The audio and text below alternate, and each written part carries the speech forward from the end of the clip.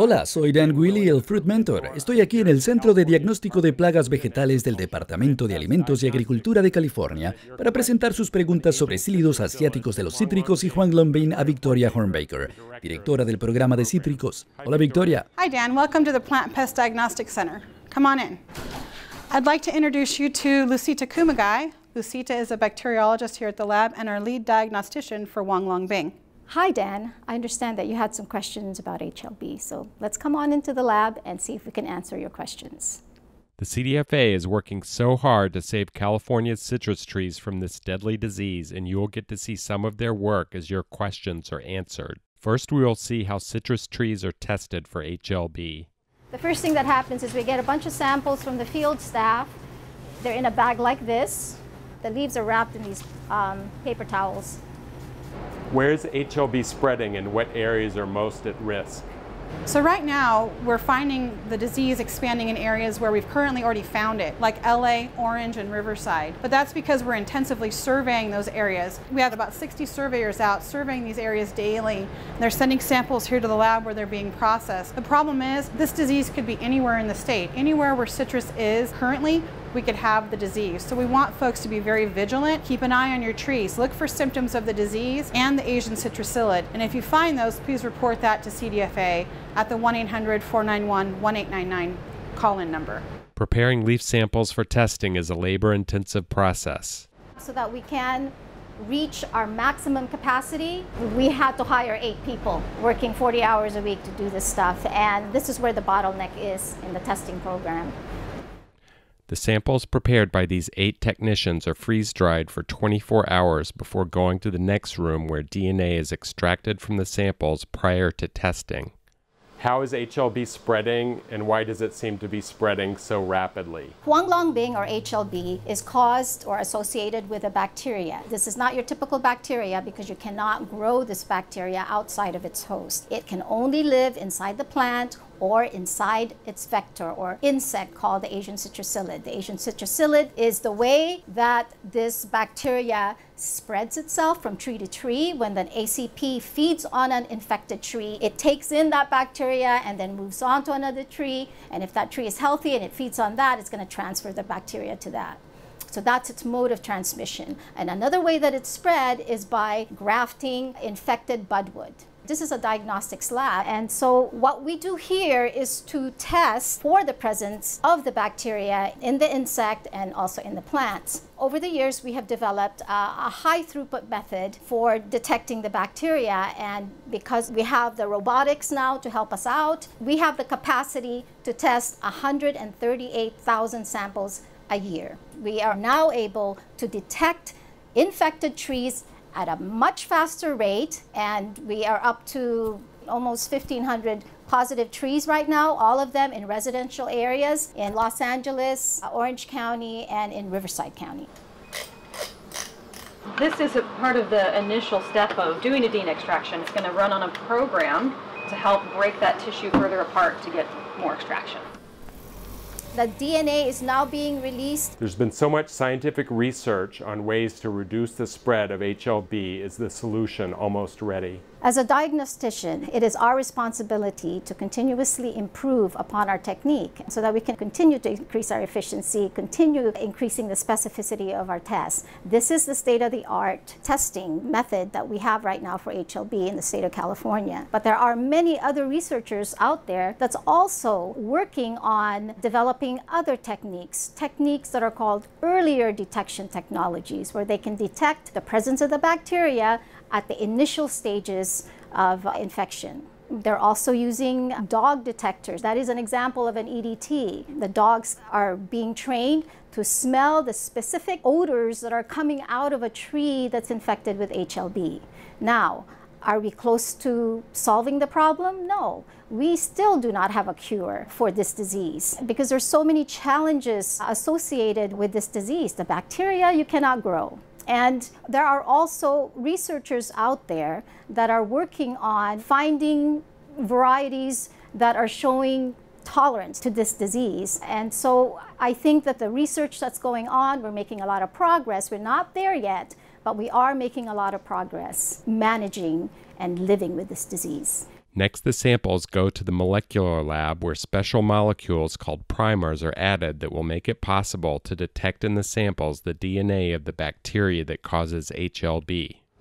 Does grafting with imported budwood or otherwise non-certified budwood really contribute to the spread of HLB since the disease is already in California? It is never okay to graft non-certified budwood. Yes, we do have the disease here in California. We have HLB in California, but it's in limited areas, and we don't want to potentially spread it outside of the quarantine zones. We have 6 known genotypes right now here in California, basically telling us that there may have been 6 different introductions of HLB in our state. And so if you graft with non-certified budwood or imported non-certified budwood, then you can potentially spread the disease outside of these quarantine zones. And you could potentially introduce another strain of HLB here in California that is even more virulent than what we have right now. One of our environmental scientists, Monica, is preparing a PCR run for HLB detection. What actions can people take to avoid the spread of HLB? To prevent the spread of huanglongbing or HLB, don't move any potted citrus plants or plant parts that could potentially become a new plant from the HLB quarantine zone. If you're sharing fruit, make sure you remove all your stems and leaves, and please share that fruit locally. Don't move it very far from your home. We want to make sure that we're not taking any chances to spread the disease. If you feel like you might have Asian citrus psyllid or huanglongbing on your property, please contact your local home and garden center to find out if there are any local remedies that you might want to use for the Asian citrus psyllid to suppress their populations. And contact CDFA at the 1-800-491-1899 number, and they can send someone out to look at your tree to see if it has HLB. Next, the samples go to the PCR room where a method called polymerase chain reaction is used to amplify the DNA in the samples. DNA of the bacteria that causes HLB can then be detected. Are indoor citrus plants at risk for HLB? If there are Asian citrus psyllid in the environment, it doesn't matter if you're growing your tree indoors or outdoors, your tree is at risk. You could inadvertently bring psyllids in on your body or through the door that could feed on your citrus tree and spread the disease. If people live in the HLB quarantine zone, can they bring trees into the quarantine zone from outside the quarantine zone? And can they move citrus trees within the quarantine zone? If you live in an HLB quarantine zone, you can move trees from outside the area into the HLB quarantine zone. However, it's not recommended. There's bacteria in the environment, and the potential that your trees will get infested exists. Now, the question also might be, can I move trees around the HLB quarantine zone? Again, that is not recommended.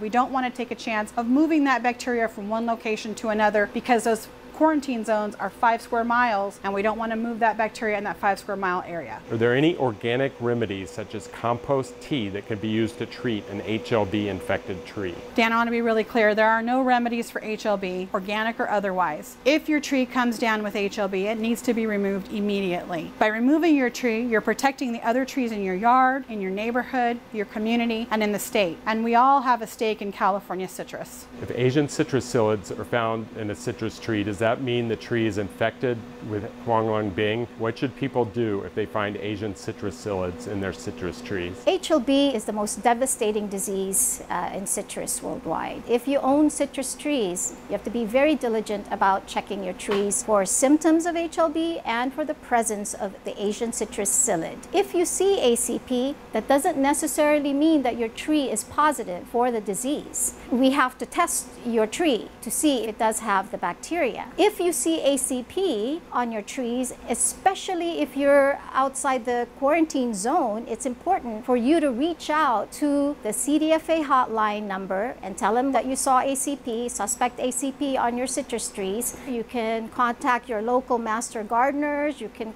contact the UC Extension specialist in your area and let them know what you've seen. You can also send photographs to them if you think you see HLB symptoms on your tree. It is important that we follow up and actually collect samples of the insect, collect samples of the tree, and then send them to the lab here so we can test them.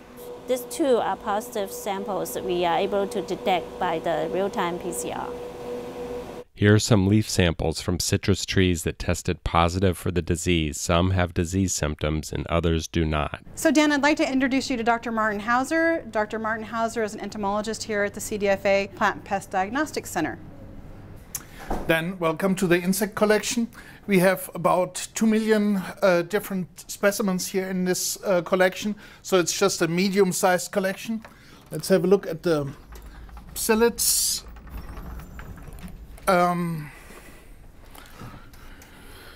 Here's a typical drawer of different specimens of these pests. Not all are pests. There are even the leaves and the damage they are doing. And they are all housed here so we can compare them with the specimens we get from the field stations, and from the citrus growers. In California, we already have huanglongbing, the worst known citrus disease, and Asian citrus psyllids, the insects that spread HLB. Could things get any worse for citrus in California? This is a good question, and of course things will get worse. We will get new disease in, but we are prepared, because that's what California Department of Food and Agriculture is for. We are identifying and monitoring new invasive insects and the new disease carried by these insects. One of the reasons why this is a constant problem is that in California we have a perfect climate with perfect soils, and so we can grow all kinds of agricultural goods, crops and vegetables from all over the world, and we brought in the plants without their parasites and insects, pests, but these insects are coming and following our crops, the oranges and the citrus, and so we will get from their native range from Southeast Asia more and more pests and disease over the years, and so we have to monitor these disease and these invasive insects, and we have sticky traps which we put up in the trees, and we have a big insect collection where we compare all the known pests and also the benign, the harmless insects with the pests we find in the citrus orchards, just to help agriculture. Where can homeowners go to find more information on what to do if Asian citrus psyllids or HLB are found on their property? So if homeowners want more information on huanglongbing and Asian citrus psyllid, they could go to the CaliforniaCitrusThreat.org website. In addition, there's information on the UC IPM website. Just look for the tab for homeowners. We also have a 1-800 number. It's 1-800-491-1899. Folks can give that number a call and ask questions. We've got trained staff standing by to answer questions. And Dan's also going to be having some additional videos in the series. Please click on those. There'll be more information on those videos as well.